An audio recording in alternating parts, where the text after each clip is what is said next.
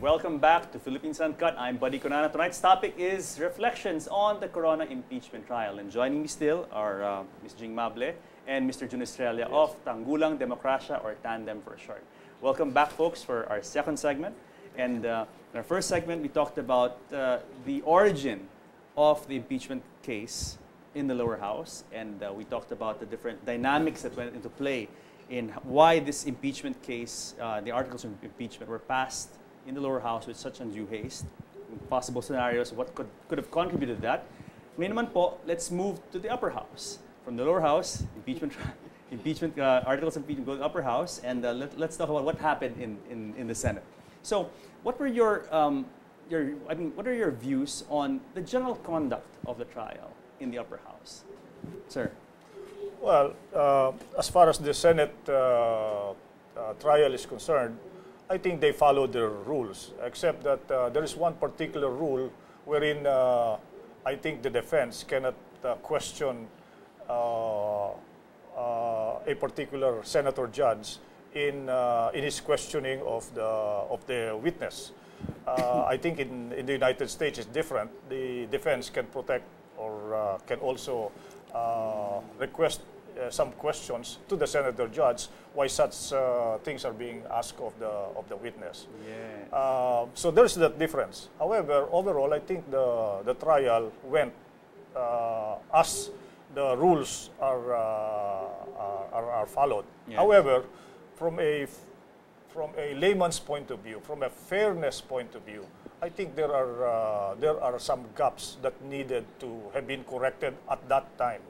The very first one is there was a question on whether the process of impeachment at the lower house has got to be checked first before it went to the Senate. Yes, yes. In that stage, I think the court should have focused on that first before yes. proceeding to the exercise. Yes. Otherwise, they would have said that particular process is already legal.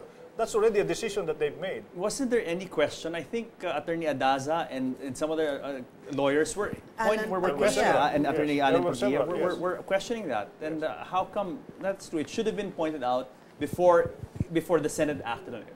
And they did. As I told you, the day before, the IBP governors held a press conference. And filing an impeachment complaint against a high government official is a serious matter. So there should be two things, according to the lawyers, that should be followed. One, the complainant should be an eyewitness. He should have actual first-hand knowledge, no? Yung meron bang knowledge yung 188. And then, the impeachment complaint should be based on authenticated documents. Okay, let's define this. What do you mean by authenticated documents? What does it mean? Yung documents that are duly signed by yung issuing agency. Yes. And which have been verified, no, by the prosecutors themselves. Yes, yes. But as it happened, as the trial was unfolding, I mean, the public is regaled by this prosecution team that seems to be on a fishing expedition, ano? Na they were looking for something that would nail Corona. Well, you know, dapat meron ng... Pero they had a lot of help. There was a small lady who gave some documents to one of the prosecutors. Yung isa naman, nahanap dun sa labas ng gate. They found some documents hanging outside the gate, if you believe that story. Don't you find that funny? Funny? Oh, isn't that ridiculous? The reason why I said that is, if you tell me there's a lady that has given this to you, at least you must know that individual. And she wouldn't at least be you even must ask her, identified. why are you giving this to me? You know, and I asked her, who art thou? You know, so I can believe you because I cannot take the word of just anybody and anything that is given to me, hook, line, and sinker, and I will charge the Chief Justice of the Philippines with such. No? And then you go to town in the media, you present it as a gospel truth almost. And I think,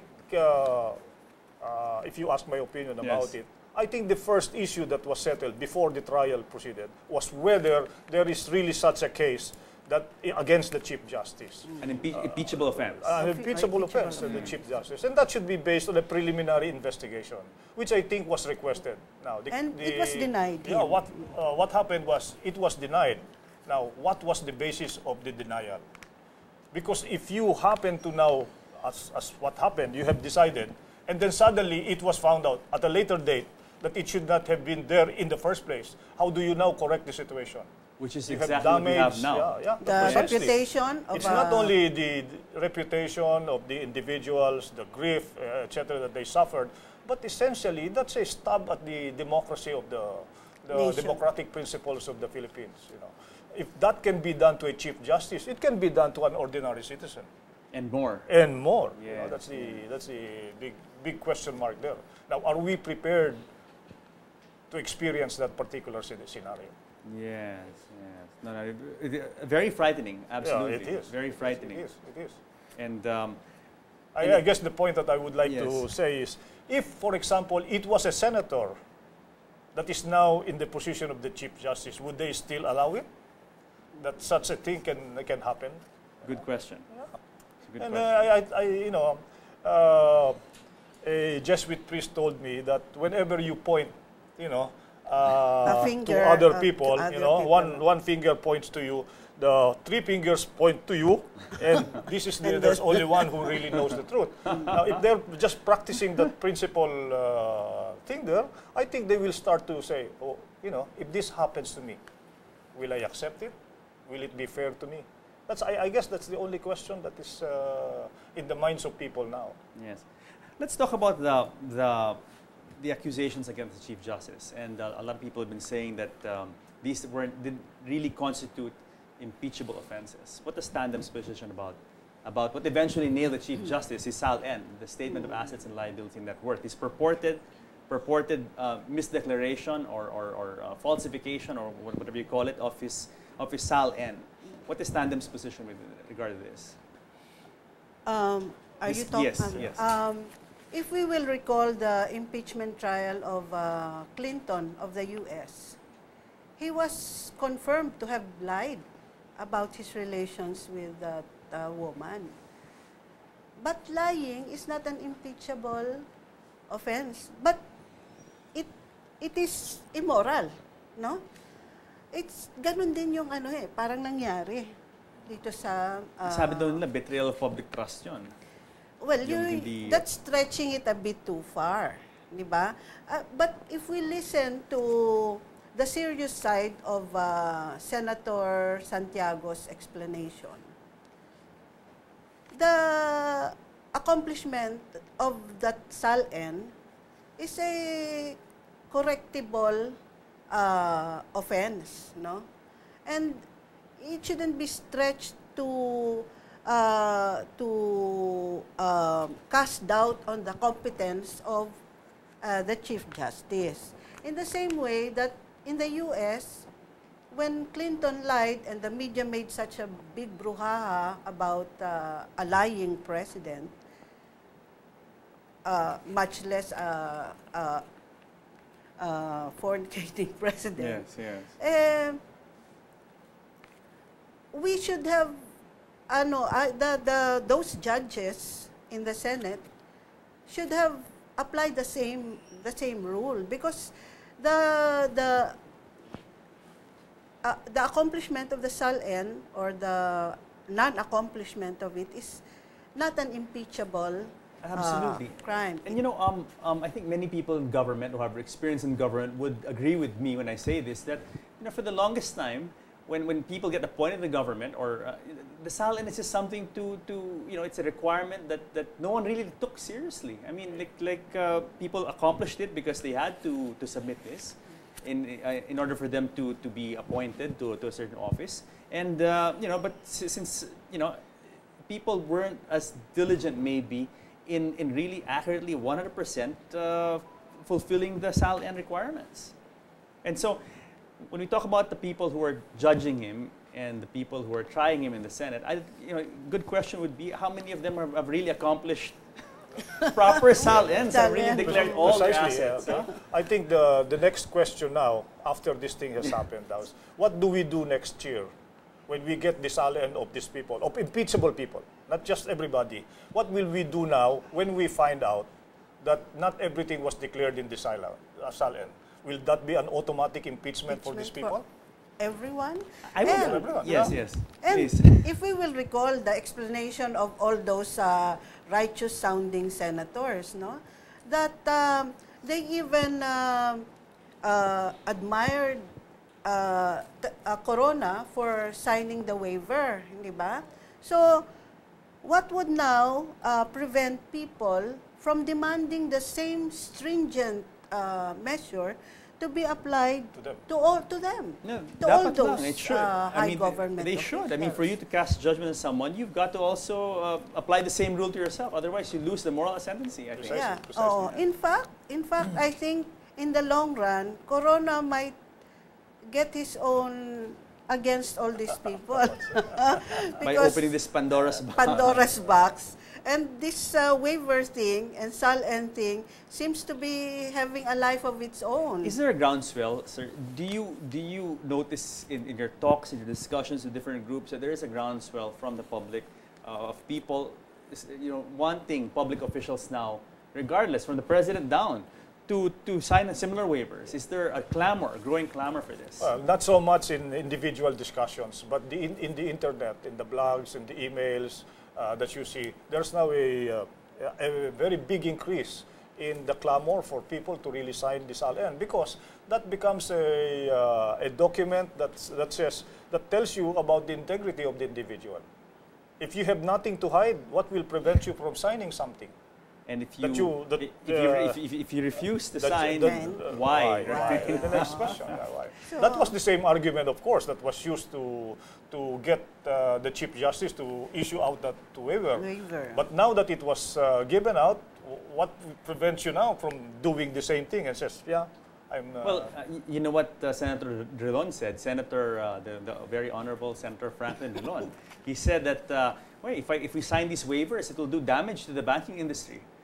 So, so why did they ask He said that in the Corona media. to? Yeah. Yes. So why now did they ask Corona to do the same thing? now, were you surprised with the 20-3 vote to convict former CJ Corona?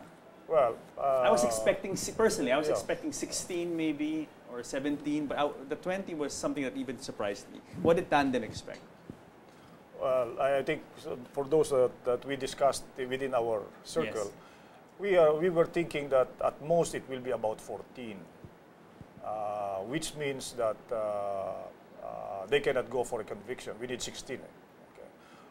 However, I think it also has the same impact when it comes to the serial voting, and when the rest in the alphabetical listing have already found out that That's more or it, less yeah.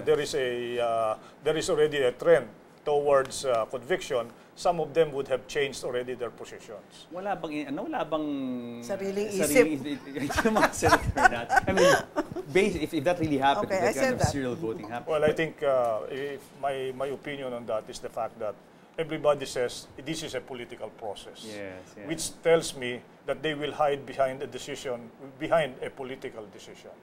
Okay. Now, if you do that with such a very important case like this, then everybody is now looking at if it is a political decision.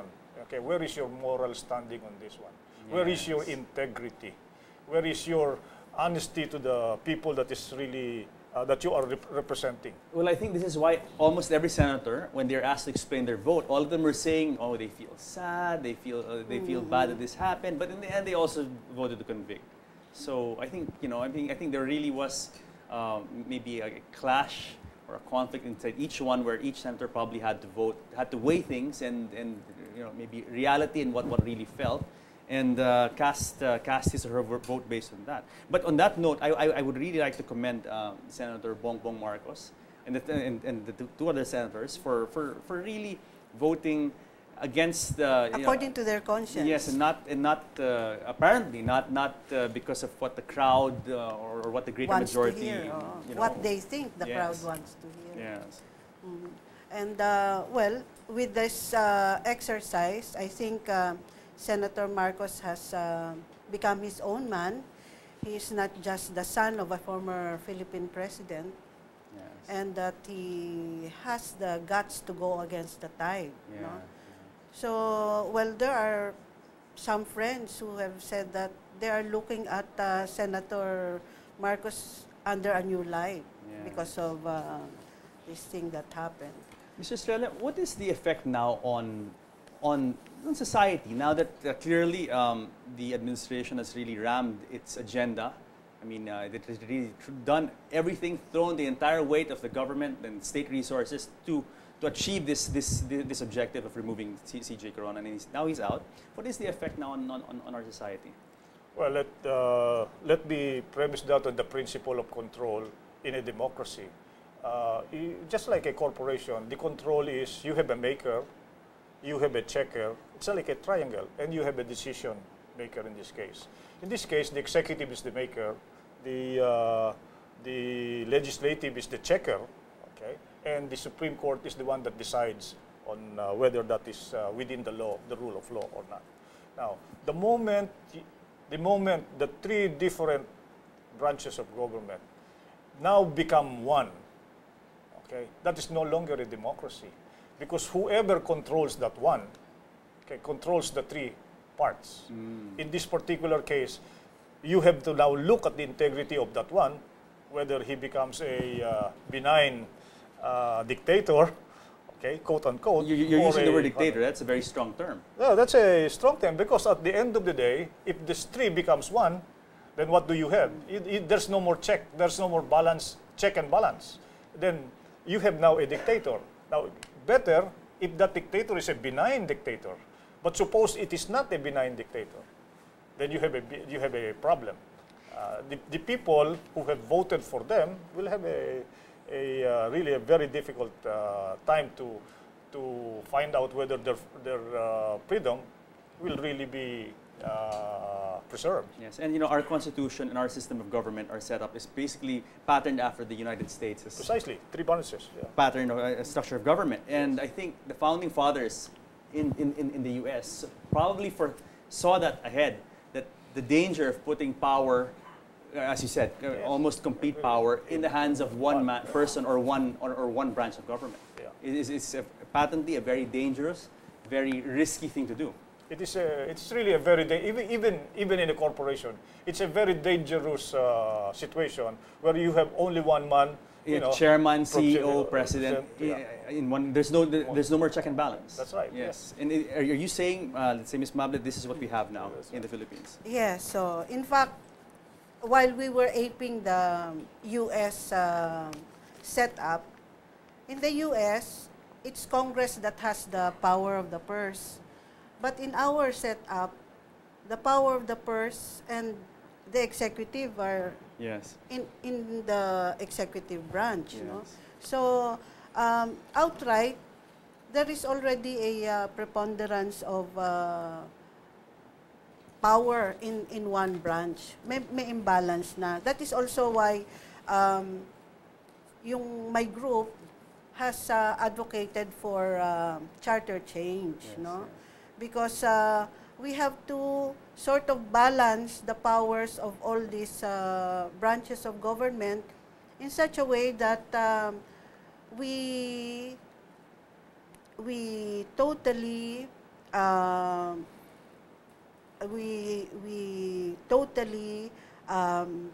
discard the possibility of a dictator, emerging. Yes. Ms. Mable, Mr. Estrella, we've come to the end of our show. Quickly, before we go, would you like to say something to the viewers? I think this impeachment trial has divided the country, And like I said, this signing of the waiver that has been so strictly applied in the case of Corona is assuming a life of its own, and that people, at least people who are thinking of applying the same measure to the others in the high places of government. So actually, may I bring out a phenomenon that is happening now, and that will be launched this June 12, which is our Independence Day, is the Unaused Penoy movement, no? That will be launched on June 12 at the Plaza Miranda, and which will showcase, or which will show the outrage that thinking people feel about this travesty of our democracy. Anyway, Mr. Australia, thank you very much. Ms. Mable, thank you very much for joining us here in Philippines Uncut, and we look forward to covering your issues and and having you on the show again to discuss events and other social awareness concerns. Thank you very much, sir. Thank you very much. Thank you for inviting us. Thank you, ma'am. Okay. That's it for today for Philippines Uncut. Join us again next week here in the show where we talk about matters you, because you matter the most. See you next week.